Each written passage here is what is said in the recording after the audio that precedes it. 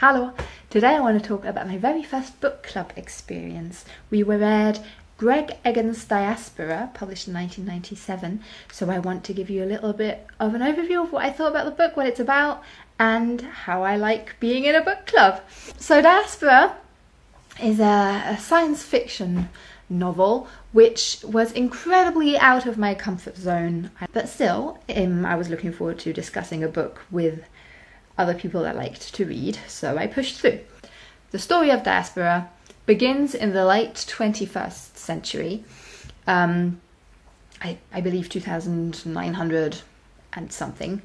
The human race, if you want to call it that, has been divided into three different types of humanities, if you like. There are the fleshers, which are Homo sapiens, we are fleshers, you would say, but fleshers have also divided into all kinds of different subgroups depending on which genetic strands they decided to modify. There's the Gleisner robots, which I believe were invented by a company, hence Gleisner robots, and they are robots in flesher form, so they would look like you and me, but with an artificial intelligence and consciousness embedded within them. And then there are the citizens, so-called citizens, which make up most of humanity, and citizens are grouped together in communities in the polis. And basically this is a huge network, a huge software in which, in the beginning, actual flesher personalities, if you like, were developed by cloning and changing genetic information, mixing and matching, and this huge software basically has created individuals. And in the beginning of the book, we follow Yatima, who goes through orphanogenesis or something like that, which basically means he's an orphan. He doesn't have any parents, so he's created solely through the software.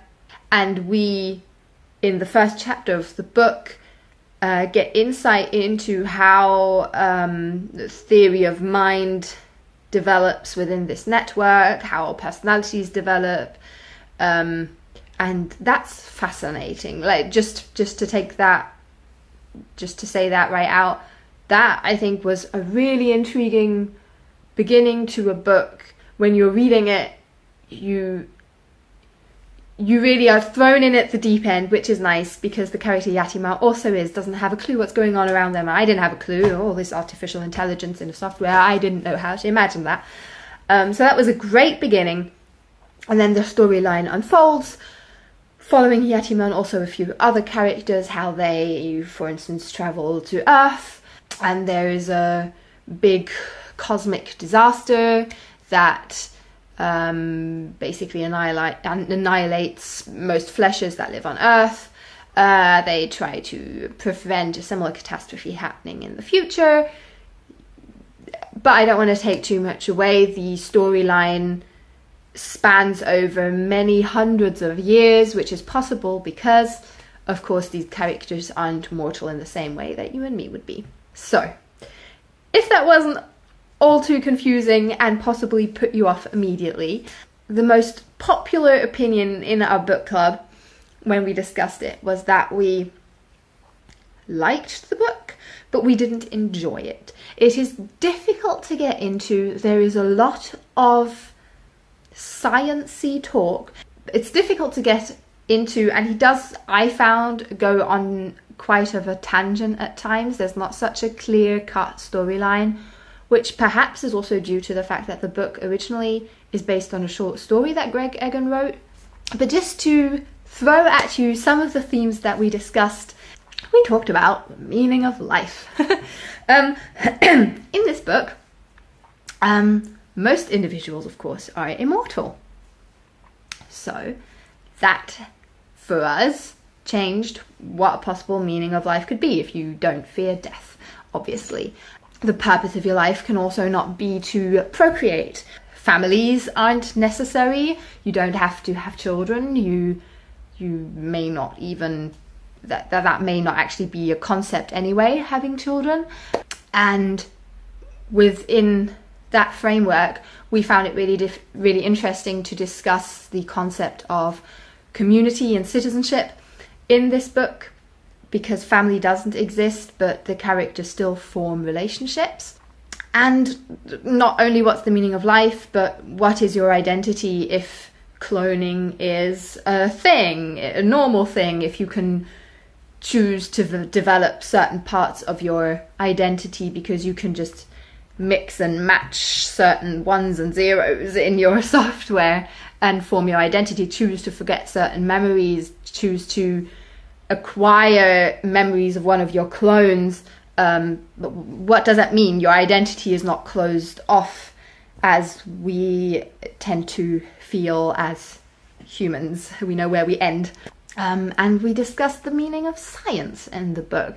Greg Egan comes across as quite a science geek, because a lot of the book does focus on it, in my opinion, sometimes at the cost of the storyline. And even though I am working on my PhD and therefore I almost am forced to believe that research is very important and we can answer big questions by remaining curious, I struggle to believe that science is the meaning of life. That's just taking it a bit too far for me. But, you know, perhaps in a life where I couldn't form relationships in the same way I can now, maybe mathematics and physics and science on the whole would take on a bigger role in my life. And one last one that you can expertly discuss when reading this book is the question of gender, because to a large extent Greg Egan chooses not to use gender pronouns, which I needed some time to get into. I did not have a lot of experience in reading anything really that didn't specify genders, but my inexperience in doing that made it quite interesting for me, because I found myself automatically ascribing genders to certain characters even though they were supposed to be gender neutral. So that says a lot about how entrenched that is in our minds, and how sometimes how unflexible we are as well, to not categorize people. So those were all the concepts we discussed and questions we touched upon. I believe this might not be the easiest place to begin with science fiction, or maybe not easiest, maybe that's the wrong word, the most satisfying.